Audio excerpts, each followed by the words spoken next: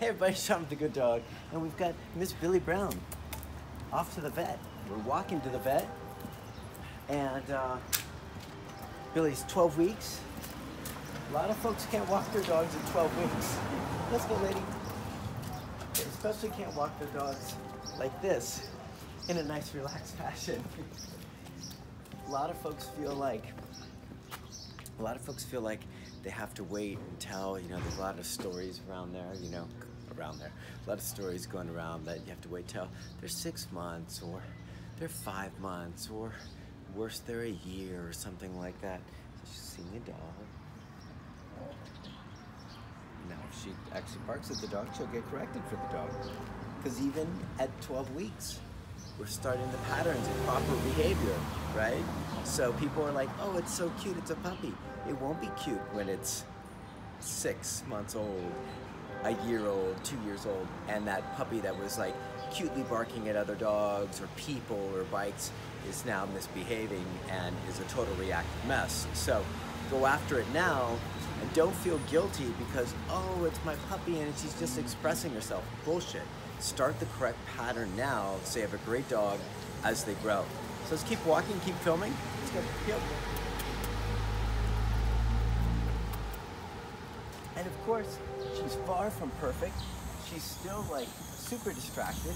She gets a little bit worried about things. She'll try and pick leaves up and anything else she can. So the prong collar, once again, is not only teaching her a position, but it's also helping me guide her through things like trying to pick stuff up, which I don't want her to do, or if she needs to be corrected for targeting or she's not really targeting, but barking or being reactive to another dog, I can actually communicate with her in an effective way. Try doing that with like a harness or with a martingale, and you end up with a dog that you're like tugging on, the dog doesn't really care, you're having to use way more pressure. With this, you see how I'm walking with her, it's like, it's effortless. Why would you not want effortless? Why would you not want a fucking puppy at 12 weeks old that you can walk and have fun with? Like, what do we got up here? What is this? Is it a dog? Yeah. You can tell if it's a turkey or a dog or... So, she's worried. Work it through. Sit tight, lady. So without a prong collar, she would have been even less. She would have been more worried and less connected to me to be able to give her information about not to worry. So she was concerned about that dog will sniper attack. But once again, people with kinder, gentler tools leave their dogs disconnected from communication from them, and so the dogs are more worried about their world, more worried about that dog, more worried about a bicyclist, more worried about people coming up or what have you.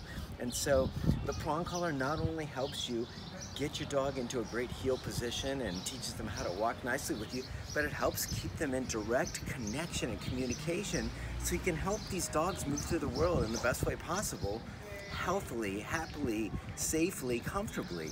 And like, I'm baffled that people wouldn't want to have a young puppy be able to walk with them like this. And it's all because prong collars are so bad and evil and like, does she look terrible? Shut down, learned helplessness. We're working through it. Anyways, we got a vet appointment to catch, so I just wanted to show you a little bit of her. And you stay here. We're gonna walk across the street. Film us as we walk. It'll be a nice like exit shot. Okay. Yep. Come on, lady.